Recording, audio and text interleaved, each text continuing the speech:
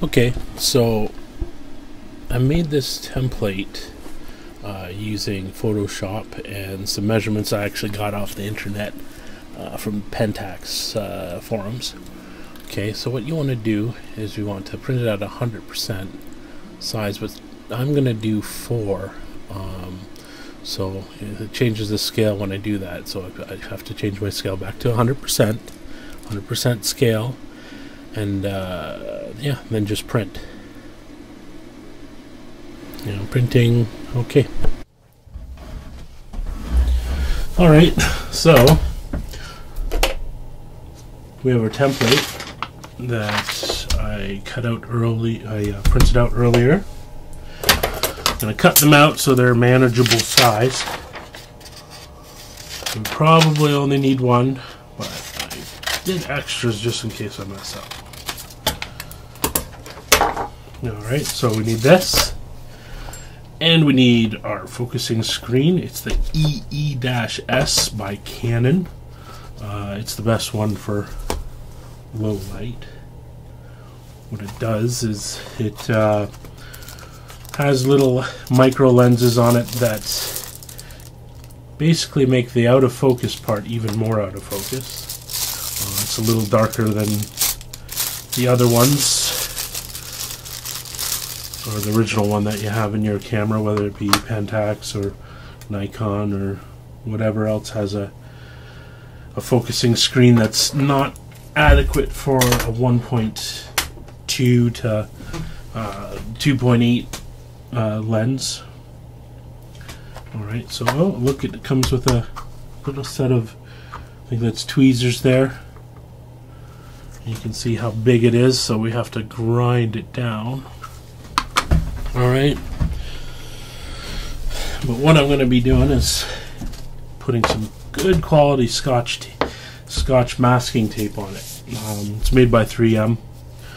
Make sure that you use high quality masking tape, otherwise what will happen is you'll get gunk all over your screen. So I'm just going to make sure there's no dust on my gloves. These are important as well.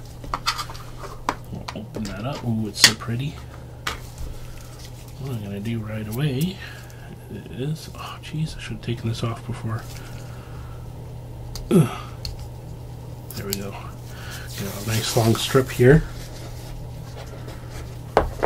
And cut it so I don't have to peel away at it a bunch of times. Alright. So I think I'll wrap around. Doesn't really matter which way you wrap it around. I'll start with, we gotta note which side is the matte side. So the side, if you're holding the tab down, it'll be down and to the right, so remember that. So I'm going to put this on here like that and wrap it around, and then careful not to scratch your lens. Alright, and I'll take this and I'll do it again over on this side. So remember, down and to the right, we'll have the matte side facing you. Alright, but what I should do, just so we don't have to remember that over and over again. Okay, put that down there. I didn't get my marker, but luckily I have one close.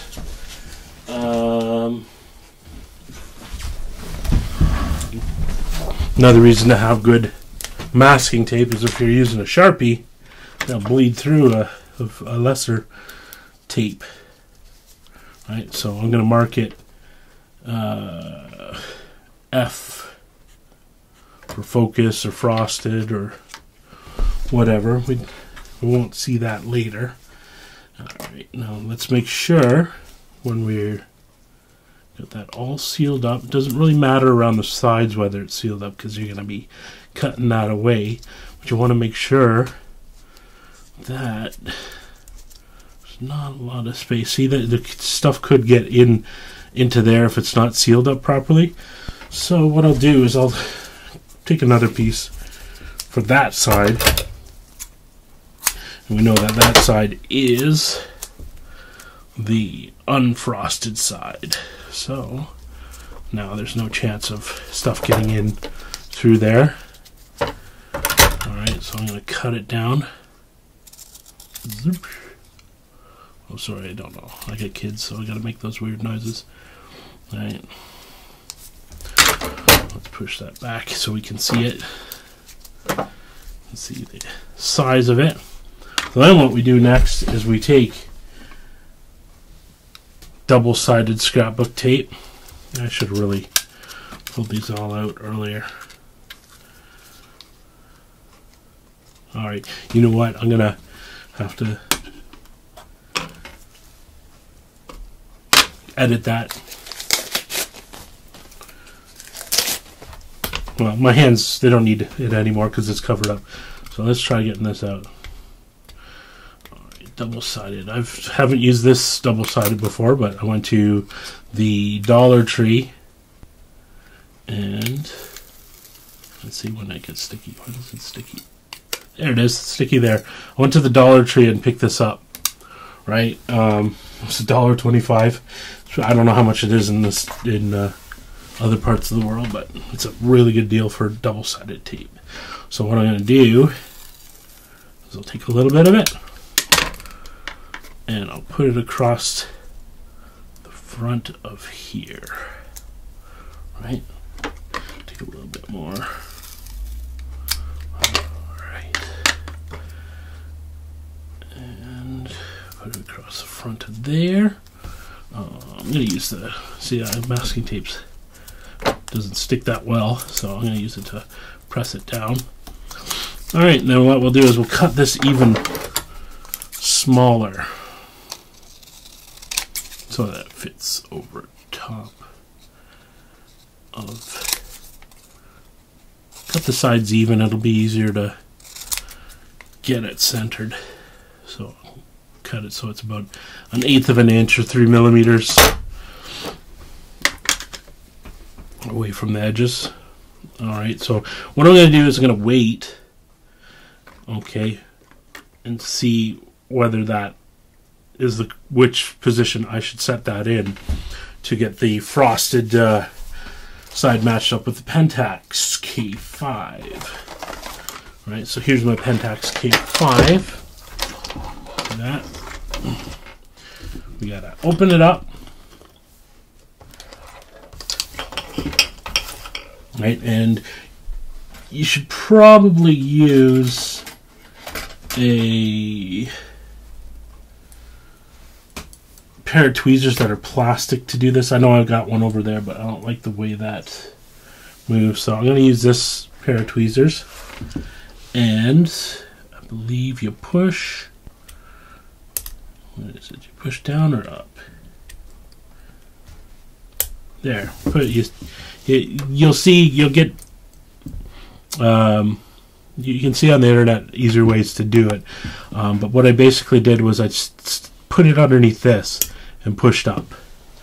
Okay. So now we be careful.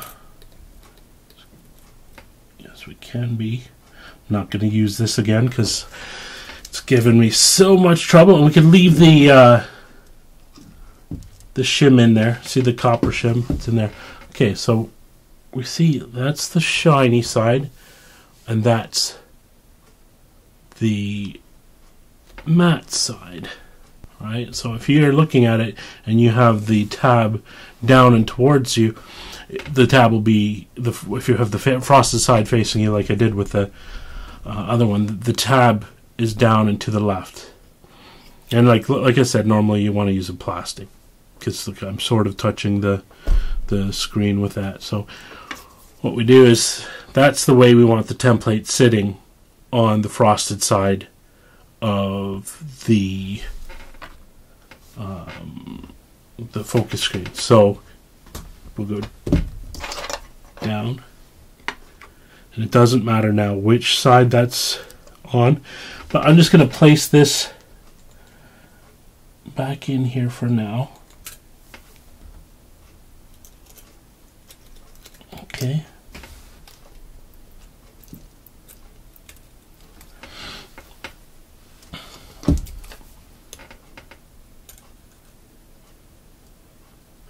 Just so I don't lose the copper shim. Yeah, it's not the funnest thing to do, but just push it in there. There, clicks right in. So I'll just cover this up. So no more dust gets in it. Put that aside. So we will look at that. We'll check the edges there. And just eyeball where it needs to be, okay? So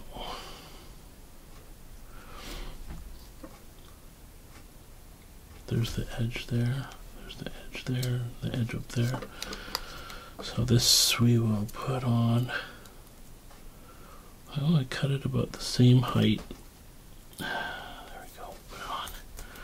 Press it nice and firmly. Don't crack your screen. I doubt you could, but you know, like I said earlier, the tab's down here, down to the right. Alright, so now we have the template on there, and anything, we ground away anything that's not black. Alright, so that's how we prepare for it. We'll get right to the, you can do whatever you want with it. It's nice and well protected by the good quality masking tape. So we'll get to the other part in a minute. Alright, so what I'm going to do next